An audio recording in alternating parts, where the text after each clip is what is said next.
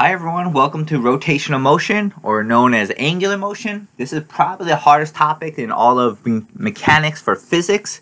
So let's start getting into this. This is broken up into sections. The first section is kinematics. So it's going to be very similar to linear kinematics, but just kind of different words, and it's things rotating instead of going linearly. So try to do things on your own first, but I will go along as we do. A ball starts at rest and it rotates to the other side in 4 seconds.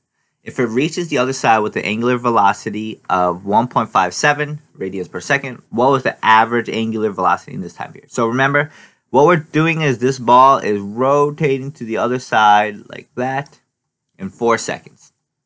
So let's write down everything that we know. We know angular initial velocity is 0. We know time it takes 4 seconds. We know final angular velocity is 1.57 radians per second.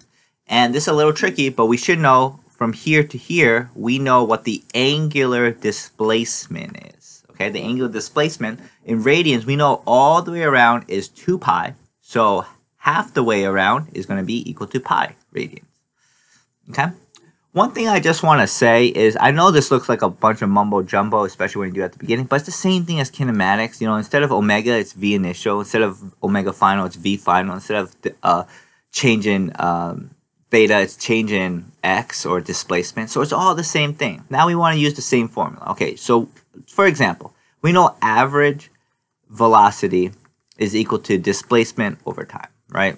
So same thing, average angular velocity, omega, is equal to not change in x, but change in theta over time. It's the same thing. So change in theta is just pi, radians is 4 seconds. What do we get? Pi divided by 4.785. So 0.785 radians per second. Okay, what is the angular acceleration? Okay, so now same thing we're doing here. Angular acceleration. So instead of acceleration, we're looking for alpha, angular acceleration. Again, we know all these pieces of information. So let's try to see, okay, what do we know? We should know that, okay, acceleration is equal to v final minus v initial over t, right? So now all we have to do is, okay, let's just change this out. What we know is angular acceleration is equal to angular velocity final minus angular velocity initial over time. Same thing. So now we get angular acceleration, omega final is 1.57, initial angular is 0, and then time is 4 seconds. Okay, and then what do we get? 1.57 divided by 4, and we get 0.39 radians per second squared. Okay. So I know people get really tripped up and it kind of messes with their mind, but it's pretty much the same thing, and don't take it for more than that. Now we're just rotating instead of going linearly, but it works the same way. So just try to keep that in mind, not get so confused with this, or not get so overwhelmed, I should say. All right, a 4-meter long bar starts from rest and rotates 5 revolutions. Okay, so it goes 5 times 1, 2, 3, 4, 5. Okay, that was unnecessary. 5 revolutions with a constant angular acceleration of 30 radians per second squared. How long did it take to make 5 revolutions? All right, let's try this. So what do we know? It makes 5 revolutions. Okay, so we know 1 time around is 2 pi. So if it goes 5 times around, that means it's going to be equal to 10 pi. So this is a little bit different, because I know in displacements where you started, where you ended, with angular displacement, with angular angular displacement or change in theta, we're going to just do the total of everything. Okay, and we know the angular acceleration, alpha, is equal to 30 radians per second squared. And we know it's a 4-meter long bar. Oh, interesting. Okay, so we know that this is 4 meters. Okay, how long did it take to make 5 revolutions? Starts from rest. So we also know omega initial is equal to 0. Okay, and now we're looking for time. Again, same kind of formulas, everything just now angular. So the change in theta is equal to omega initial t plus 1/2 alpha t squared. Okay, this should be very familiar. Displacement is equal to v initial t plus 1/2 at squared. Okay, just the angular version. So 10 pi is equal to 0 plus 1/2 30 t squared. Okay, so now let's start putting this into our calculator. 10 pi divided by 15, square root of that. And now I get t is equal to 1.45 seconds. Okay. What was the angular velocity after rotating 5 times? So now what is this asking for? We want to know what the final velocity is, final angular velocity. So now that we know the time, let's see if we could do this in a simpler way. So we should know omega final is equal to omega initial plus alpha t. It's going to be 0 plus alpha 30 times t 1.45 point. And then this is going to give us 43.42 radians per second. 43.42 radians per second. Okay. Again, it's the same thing as how it was linear. Now things are just rotating. So just try not to overcomplicate it. Yeah. All right. A 4-meter long bar starts from rest. Okay, so again, 4-meter long bar. Maybe I should just underline things first. 4-meter long bar starts from rest with the angular velocity of 40 radians per second, omega initial. Okay, and decelerates at a constant rate. It stops rotating after 20 rotating. It stops. Okay, how fast is the edge of the bar moving initially in meters per second? Okay, this is a little bit different now. Okay, so we want to know. So this is rotating at the beginning with an angular velocity of 40 radians per second at the very beginning. We know it's slowing down. However, we want to find out how fast is the tip of this going. Because what we should know from uniform circular motion is, even though this is rotating at a certain rate, the rate is the same angularly, linearly it's different. It's going a lot slower over here and a lot faster at the tip, okay? Because it covers more ground in the same amount of time. So even though the angular velocity is the same everywhere on this, it's going to be going faster linearly the further it is from the radius of rotation. All right, so let's try to do this. We know it's first moving at an angular velocity of 40 radians per second. And then we also know that the radius is equal to 4 meters. So what we should know now is if we want to find the linear velocity, that's going to be equal to the angular velocity times the radius. This should make sense because even though it all rotates at the same speed, the further out it goes, the faster it's going. So the further the radius is, the bigger the velocity is. So this is going to be equal to 40 times 4, and we get 160 meters per second. Okay, so that's how fast it's going at this tip right at the beginning. Okay, part B. What was the angular acceleration of the bar? Okay. Now we got to kind of start over a little bit. So we know angular is 0 at the beginning. We know it comes to a stop. V5. Oh no, it's not 0. It's 40. 40 radians per second. We know it comes to a stop. 0. We know it stops rotating after 20 revolutions. So 20 revolutions is equal to 40 pi. Okay, because 1 revolution is 2 pi. So 2 times 20 is 40 pi. How fast? Okay, and now we're looking for what was the angular acceleration. Okay, angular acceleration. So now let's look at this formula. Omega final is equal to squared plus 2 alpha change in theta. Okay, so we get 0 is equal to 40 squared plus 2 alpha 40 pi. Let me put this in my calculator. 40 squared. Bring that to the other side. Divide by 2 divided by 40 pi.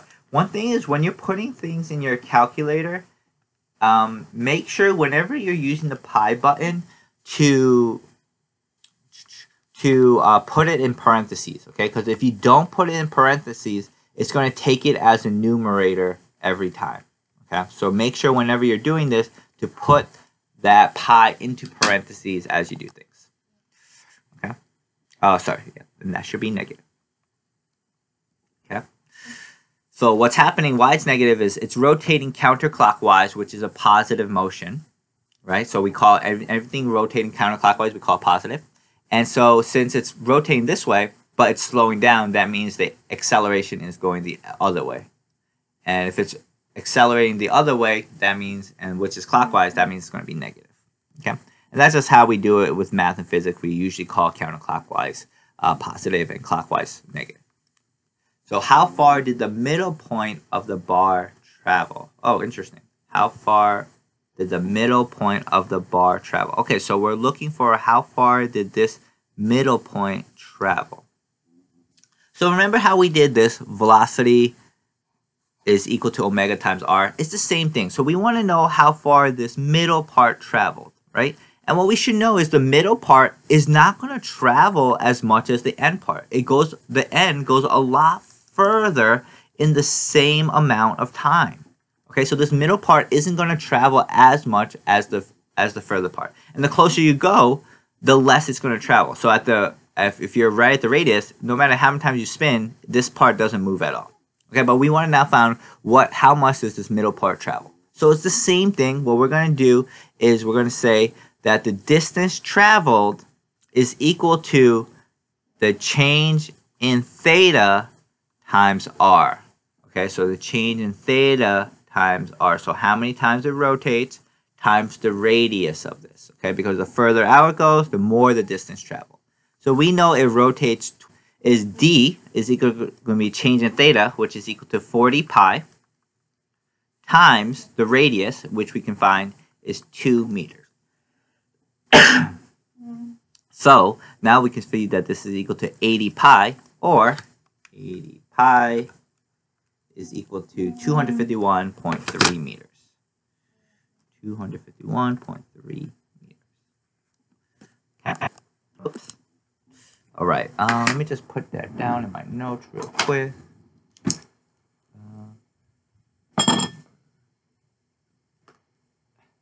Okay. All right. Let's look at the next problem. A grinding wheel starts at rest. And accelerates uniformly for 10 seconds and reaches maximum speed of 25 radians per second. The wheel runs for another 37 seconds and then shuts off. The wheel decelerates uniformly at 1.5 radians per second squared until the wheel stops. What is the time travel interval that it takes the wheel to slow down? Oh shoot, I have the answer here already. Shh. Okay. Interval that it takes to the wheel to slow down. So let's just put down everything we know. Okay. We know omega initial equals 0, and then it accelerates for 10 seconds and reaches its maximum speed, 25 radians per second. Then it shuts off. While it shuts off, the wheel decelerates with an angular acceleration negative 1.5 radians per second squared, and it comes to a stop, 0. What is the time that it takes the wheel to slow down? What is the time interval that takes the wheel to slow down? Okay, interesting. So I guess it wants to find out how long it takes to go from this point when it's shut down till it turns off. Okay, so we know it speeds up to 25. So then this initial angular velocity is going to be 25 radians per second. And then it's going to slow down at a rate of negative 1.5 radians per second squared. And then it's going to turn off. And then it's not going to move at all. So we want to know how long this takes. So the time for this. Okay. So actually a lot of this information is not necessary. So we know that alpha is equal to omega final minus omega initial over t. Again, we should be looking at our formula and seeing, okay, which one has all of these. So alpha, and we know, is negative 1.5. Omega final is 0 minus 25. And time is what we're looking for. So now let's put this into our calculator. I'm going to do 25 divided by 1.5. And I get that 16.7. Or simplifies to 17 seconds. Okay. There's a lot of information here. So make sure that, because a lot of it also wasn't necessary. So make sure you get what's necessary for this problem. All right, finishing off with this one for this video. A rigid body rotates about a fixed axis. So this body here is rotating around this fixed axis. This is the fixed axis. All the points in the body must have the same tangential speed, angular acceleration, tangential acceleration, linear displacement, centripetal acceleration. Okay, so it's not going to have all points of the body. So that means every single point wherever you look, something's going to be the same here. And what we should know is nothing tangential or linear is going to be the same, okay? Because, again, it's going to move more the further it's in the end, and it's not going to move as much the closer it is to the radius, because over here it's just going to move like this every time it goes around. This one's going to move a huge amount every time it goes around. So anything tangential, the tangential speed will be a lot more here, a lot less here. Tangential acceleration, same thing. Linear, same thing. Centripetal acceleration. So remember, centripetal acceleration is equal to v squared over r, v tan squared. So it also matters about how fast it's going tangentially. So it's not also going to be that. What it is going to be is angular acceleration. So how fast it's rotating angularly. So the angular velocity is going to be the same all points. The angular displacement is going to be the same at all points. And the angular acceleration is going to be the same at all points, okay? Because it's all rotating at the same exact rate, okay? No matter where you are, it's all rotating at the exact same rate. All right, guys, thanks for watching.